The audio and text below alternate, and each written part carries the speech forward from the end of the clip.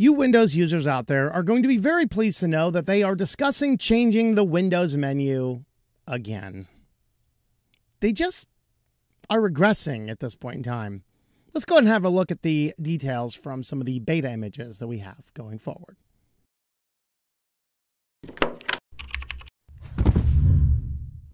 Thanks for checking out this video from Switched to Linux, where we talk about why you might want to consider switching to Linux or other privacy-minded operating systems, and the reasons why you might want to. On Wednesdays, we talk Windows frequently around here, and we talk about some of the changes, maybe some of the bugs, maybe some of the issues. Obviously, Linux is not also without its issues, but we do want to highlight some of the differences, contrast some of the things, and hey, this has actually been keeping me more up-to-date on Windows than I have stayed in the last couple years, since I haven't used Windows or Microsoft in a long time. So if you like this type of content, subscribe to the channel and leave us a like and a comment down below. But with that, let's discuss Windows is changing their menu again. Now, a lot of the way that Windows has run has remained mostly consistent from the Windows 95 era, as that was designed as a very good system that generally worked well for many years. Now, the only reason we're seeing some changes right now is some of the changes with brought on with a cell phone generation who are being raised on tablets and phones. It does make a little bit of sense to change around how some of the menu systems are working in that front. But with that, what we want to discuss here a little bit is talking about how the Windows menu has changed over the years and why it seems to have gotten worse and what some of that negative criticism has been and forced some of the changes. And even now they're making changes that I think are more problematic. And we're going to have a look at the end of the video. We're going to look at how Linux does some of the menus and look at some of the what is actually a little consistent across Linux that Windows might be able to learn from, even though these are things Windows did a long time ago. Let's go ahead though and have a brief look at how Windows has changed. I went back to and started at Windows 95, which is where this logic of having your menu at the very bottom of your corner of the screen, where that really started. And then you pull this up and you have programs, you have documents into programs, and you could edit and adjust these things. Under here, you had accessories, games, tools. Now, what I liked about the Windows 95 era and 98 and even XP, you could completely customize this any way you wanted to. You can right click, you can edit these files. It was all good. And I wish I still had pictures of how I had my menus back in the day, because I really did a good job of organizing everything to the nth degree, and it was absolutely beautiful. In fact, that's one of the things that I really liked about Linux when I got back into it, is the full ability to customize things again. So here I am on my actual streaming computer desktop, and you can see here when I pull up the menu, I have some favorite applications that are regularly used. And then what we have here is all the menu categories. But even inside of here, I can right click, I can configure this menu. I clicked the wrong button though. It is configure. And then I can come in here into the menu. I can open the menu editor and I can actually move any of these applications around. I can rename anything. I can do anything in this system that I want. And it's totally awesome. And that's one of the things that I liked about Linux, is the flexibility of being able to do what I wanted to do. Of course, we moved from Windows 95. 98 is mostly the same. With XP, we got a slightly different adjustment to this. Of course, this is very similar to a couple of the menus that we find in Linux. But here you had your favorites, of course. You had your all programs, and under your all programs, you could go in there and you could, again, fully customize everything. You had your standalone, maybe your more used applications, but you didn't want them in your favorites.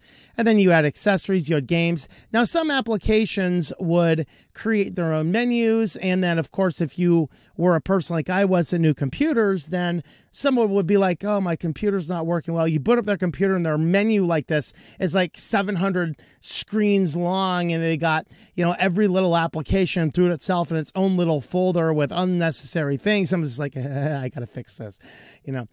But we had flexibility and we had organization. Now, maybe there was a little bit too much flexibility in light of what was going on here. And that really is some of what probably caused a few of the issues. Moving on to Windows 7, they kept effectively the same general approach. This is actually a Windows XP versus Windows 7. Of course, we're running a Windows XP here in a virtual machine. You can see the menus a little different. What they're highlighting here is the icons did get a little bit smaller, and we got a little bit of a shifting here where we got our documents, pictures, basically our core items over here, which I believe is actually something that Windows kind of borrowed from Linux, as this is the common way to organize things in Linux as well. And then you had your control panels, devices, and things. And then over here you had your favorites. And then, of course, if you pull up the all programs, you got effectively the same thing as we got over here in XP, where you got the ability to organize things. Now, the downside with 7 is you couldn't organize everything exactly the way you wanted. They reserved some things like all programs, or programs were reserved folders. You couldn't actually do anything with any of those. So that was actually some of the downside of it. But regardless, it was still a decent thing. Now, this is where we introduced the abomination. Of course, Windows 8 decided that everyone was going tablet all the way, and tablet made a lot of sense. A tablet menu made a ton of sense on a tablet. It did not make a ton of sense on a desktop computer.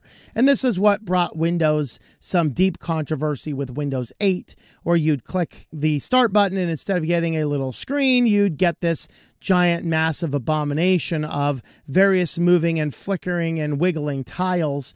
And there was actually a button, which is not displayed on this screen here, but there was a button where you could go and see all applications, and then it gives you a giant list of things. This received overwhelming negative feedback and is what caused Windows 8 to disappear from the circuit of Windows versions so quickly. It was that nobody liked this stuff. And so with Windows 10, we saw the reversion of more of a classic menu, albeit one you could not adjust or change at all. To me, this was an abomination.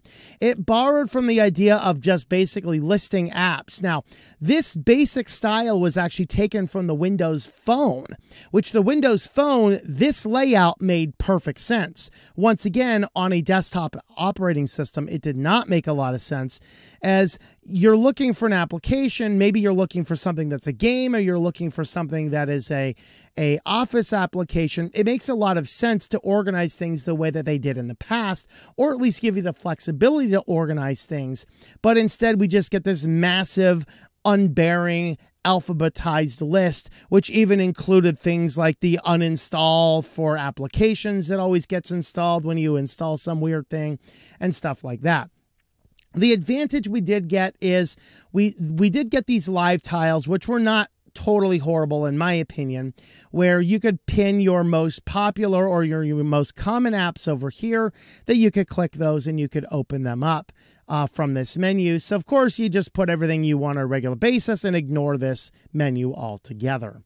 Then, of course, we get the Windows 11 sure abomination, where we open it up, though I'm looking for an application, and instead I get this giant, massive list of nonsense. We got weathers and to-dos and calendars and a search bar, and then we have just your basic applications. Again, just your favorite ones, maybe your most go-to.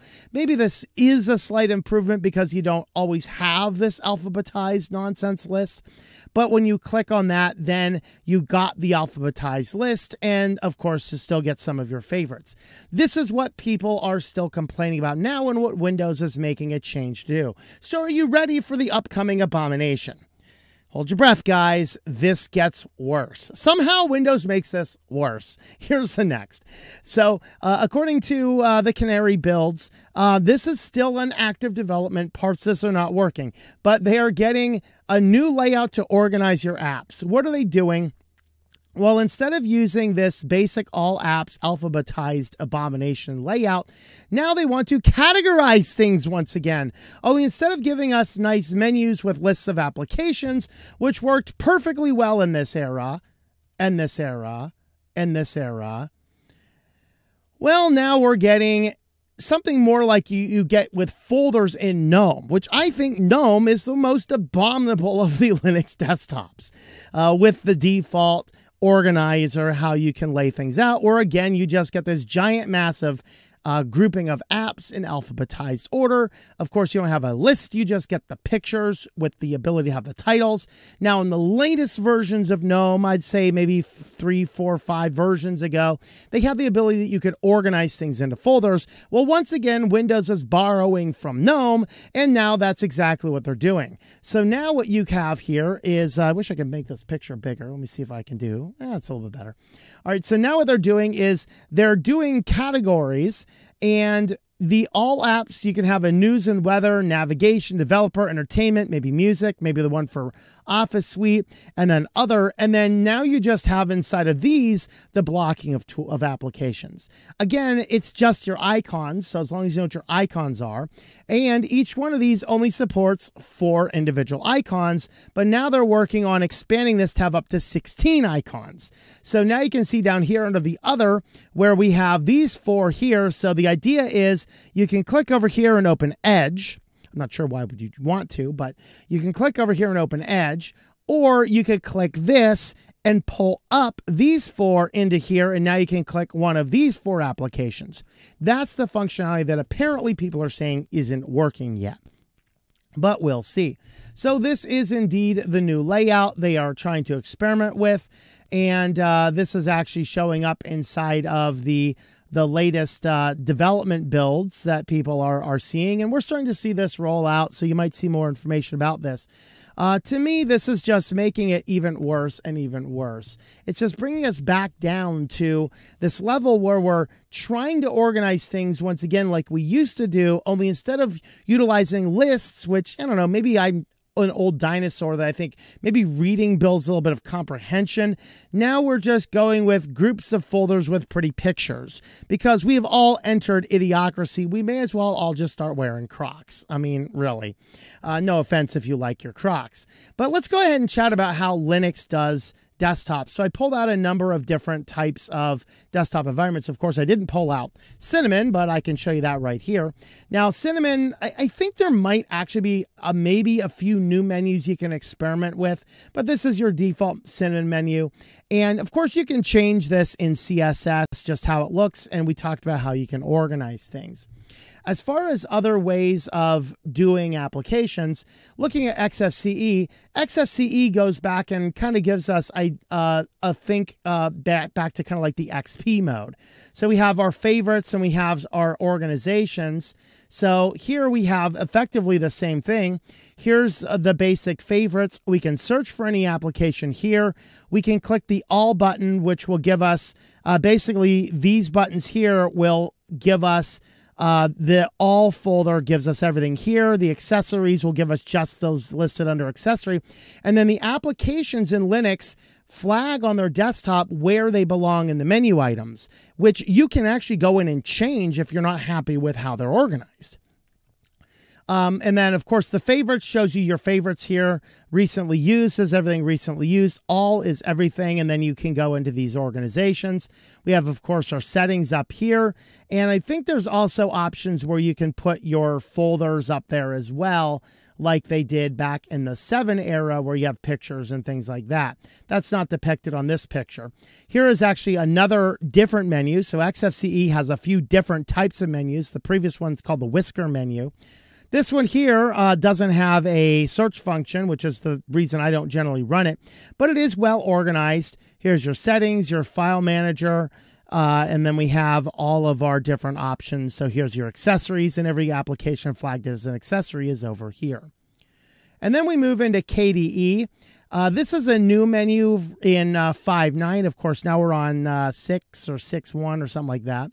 On KDE, but this is one of the newer menus, but there are a variety of other menus you can use in KDE, including a dashboard, which gives us effectively, this is in a different language here, of course, but this gives us those categories as education, graphics, internet, multimedia. I'm not sure what this one is, but then you click on each of these, it's going to show you all the applications. We have our favorites over here. This is the dashboard view. This is the menu over here that I personally prefer to use on Plasma. Where we have our favorites, all applications. This gives you your computer with all your individual folders and files and things like that. And then we have another menu here, which is a little bit more simplified. Some favorites. We have some the search bar, and then you can click in these for seeing all the applications. So there's a variety. If you really like variety and tinkering with your system, KDE is still the best way to go. Now, GNOME is a little bit of an oddity because GNOME itself has just the dashboard, which I've already mentioned is pretty bad. Now, there are extensions in GNOME that gives you other types of menus. Some of them are official and some of them are unofficial. This is like Windows. Windows does have extensions and plugins and other applications that you can use to tweak the shell a little bit. But GNOME does have some of these shells. Again, some of these menus are official, developed by them that you can add on if you want the extra functionality. Some of them are created by other people. This particular one is called the No Shell menu. And so here it's, I presume, favorites. This is our list, applications. So this kind of has some views, almost looks sort of like what we got in Unity. Here's a different one from a GNOME. This is the Arc menu where we have all applications down here. This is our folders, very much like our Windows 7 era. And so you can do that. Here's some Mate menus. So under the Mate, we can search for the application. We can do all, search our categories. We can get into our home folder, desktop, our trash, our system controls, package managers, and things like that. Or we can click this button for your favorites. Then Budgie gives us another simplified menu, which again, now the take-home message here is that notice with all these Linux, we have all of these regular categories, and these regular categories allow you to organize your applications. And if you want, you can tweak your applications to be in different categories if you would like. But that's really one of the things that I think Windows could do if they really wanted to please more people, rather than force these changes, that this new changes does not make sense. But rather than doing this, maybe Windows should give us, like KDE does, a few different options for menus. Maybe give us the ability to go back to like a classic Windows 7-esque type menu. Maybe for those that really like the Windows 8, give us the option to do a full screen dashboard. Hey, I'm okay with it as long as it's not forced on you and it's your choice. That's really what Windows could do to be a better system overall. But there is my take on what's coming up in the world of Windows, as we like to cover Windows topics here on Wednesdays on Switch to Linux. So with that, guys, thank you for watching, and subscribe to the channel if you've not already done so. And with that, thanks for watching, and I hope that you enjoy switching to Linux.